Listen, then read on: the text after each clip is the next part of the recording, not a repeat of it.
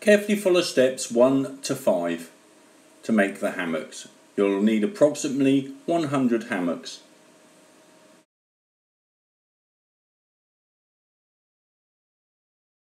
Push the hammocks into all the nets using 2 or 3 layers depending on the height of the nets.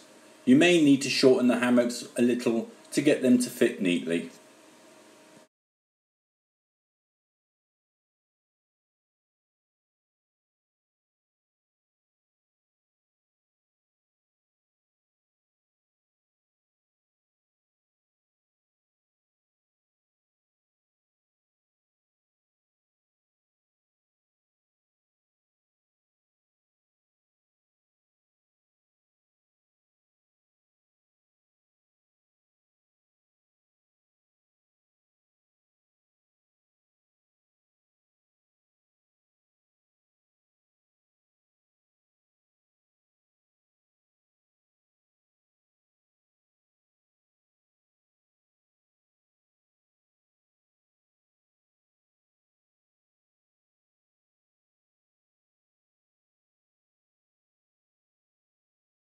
Construct the coronade according to the instructions given in stages 3 and 4 and attach as you have done previously with the other coronade.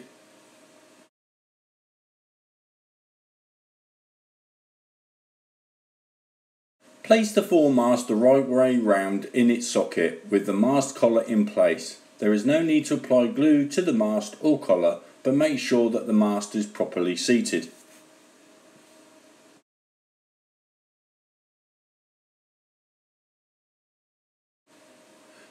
Carefully follow steps 2 to 11 for securing the shrouds.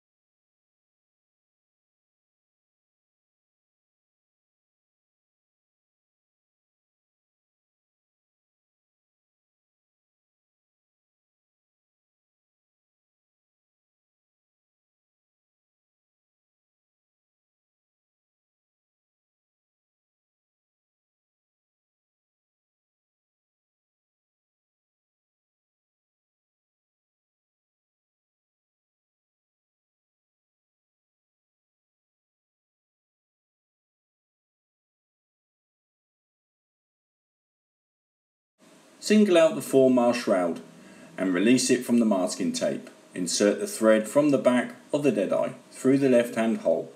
Pull the end until the knot stops against the back of the deadeye.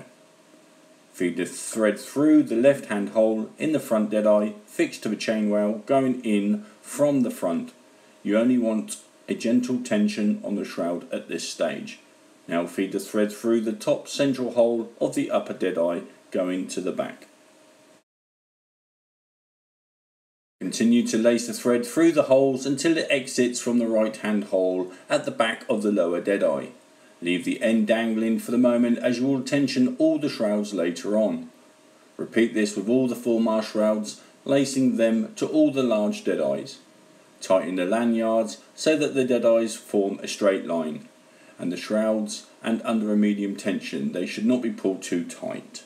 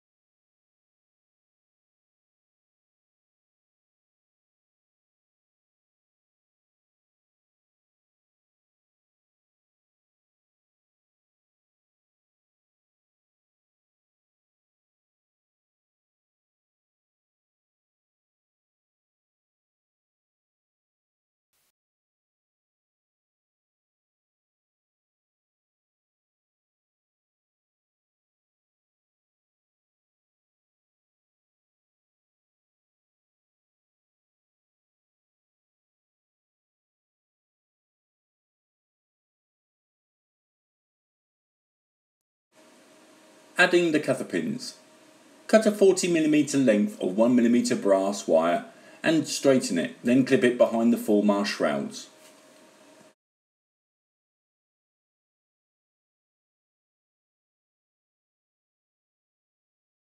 The wire will form the futtock stave.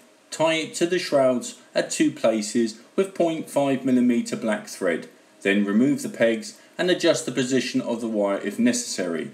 Use step 2 picture as a guide on page 540. Now tie all the shrouds to the brass wire, and when you have finished, even out the shrouds so they are all straight pulls, and by spacing mimics the spacing of the dadays on the chain wales.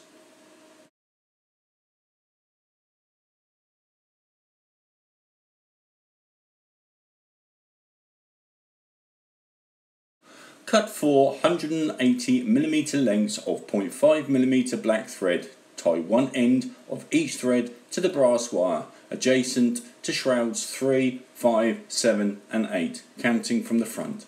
Feed the threads to the opposite of the shrouds and tie them off to the same position on the brass wire. They should be just tight enough to stay straight but not to pull the shrouds out of line.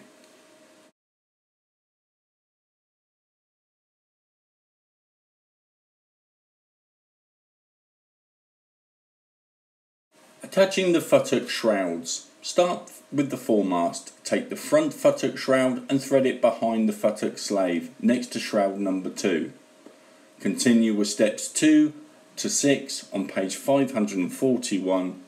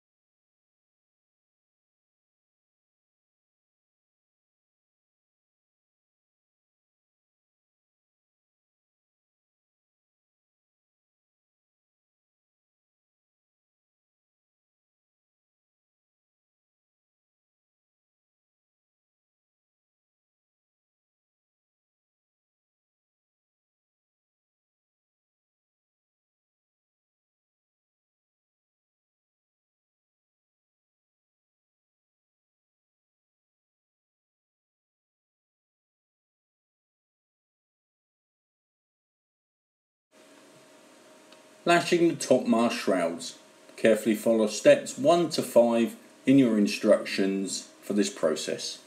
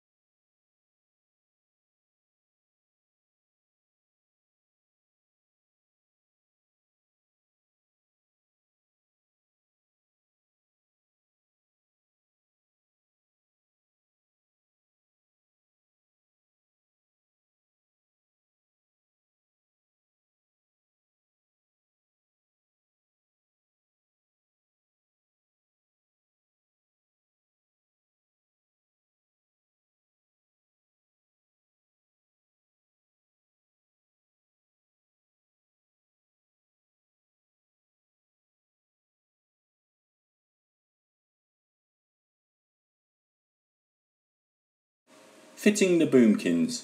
You made 2 boomkins in stage 91, now it's time to fit them, projecting forward and down from both sides of the beakhead. If necessary, sand the edges of the beakhead grating so that the boomkins can sit in their recess properly.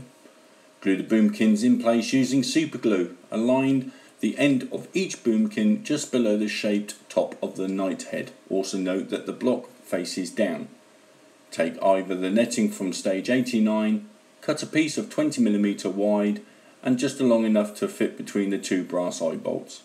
Thread the long edge of the netting into a length of 0.15mm black thread.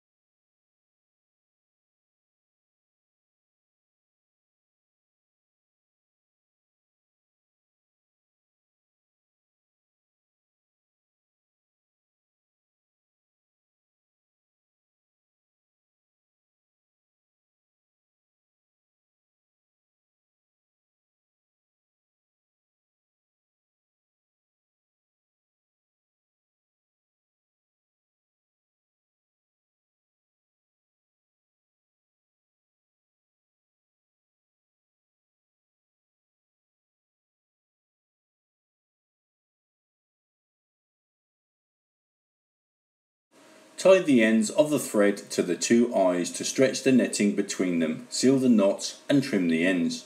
Trim the bottom of the netting so that it will hang behind the beakhead rails and fit neatly over the boomkin. Tuck the netting behind the beakhead rails and secure it with some diluted PVA glue as used for sealing your knots.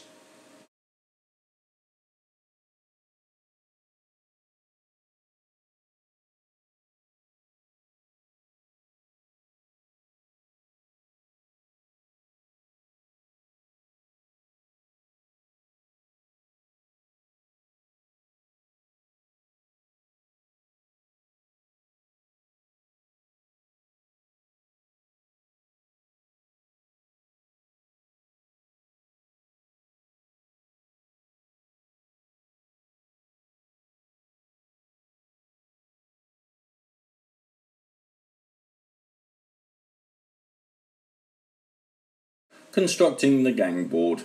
Using the grating strips supplied in stage 89, construct 2 gratings. One should be 8 strips wide by 10 strips long and the second should be 7 strips square. Paint them with diluted PVA glue to secure the joints after they are assembled.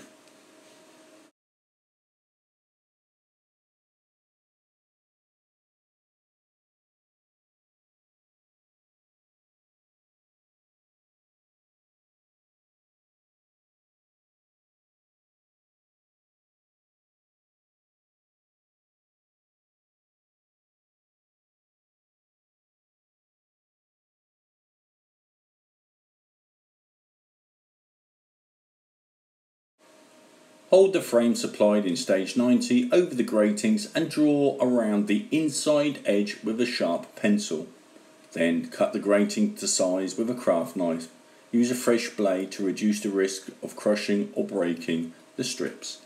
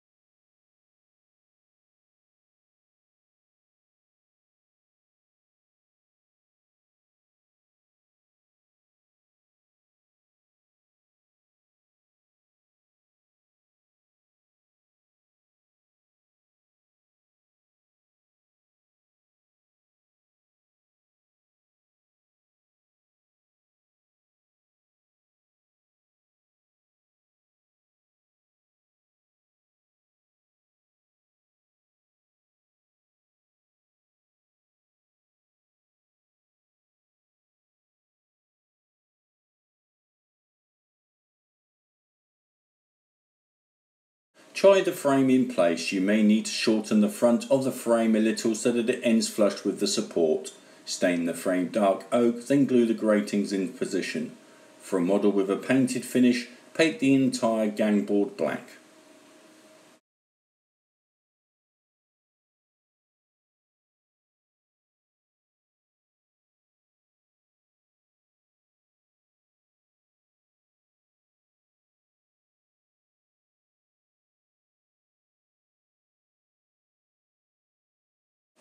Fitting the mainstay attachments, we need to cut two lengths of 0.8mm black thread, each 500mm long. Stiffen one end each piece with PVA adhesive. Thread the first piece down the grating alongside the rear piece of the gammoning. Feed the thread through the hole in the stem just behind the gammoning.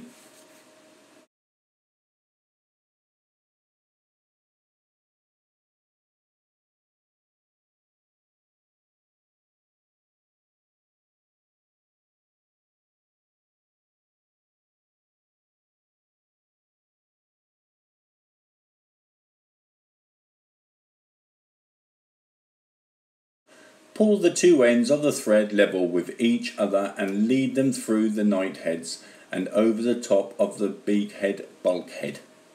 Feed the second length of thread down through the hole between the two gammonings. Fit the gangboard in place, feeding the threads up through the holes in the rear grating as shown in your instructions. Then glue the grating in place with super glue, ensuring it is square and central.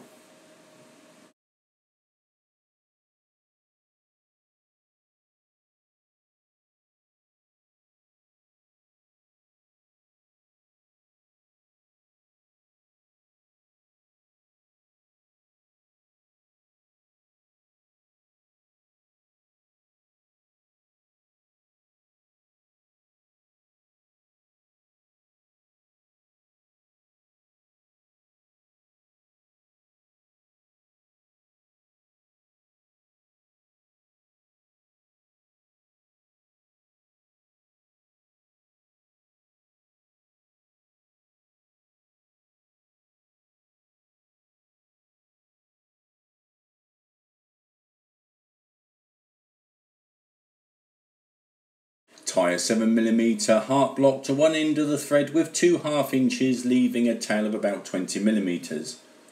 Line up these 3 pieces of thread, the threads on each side of the knot, plus the end that comes up the other hole in the grating. They need to be joined with a blind binding. Binding needs to end very close to the grating. This is tricky to do, so you can make the bindings a little further away from the grating, then hold the longest tail and slide the binding down the thread until the bottom of the block is about 20mm from the grating.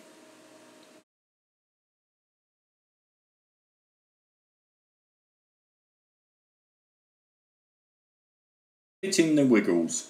Take the wiggles supplied in this stage and those supplied previously and paint them black. The position of the wiggles are shown on the diagram in stage 42 in your instructions. Glue the first wiggles in place in the recess already cut into the whale.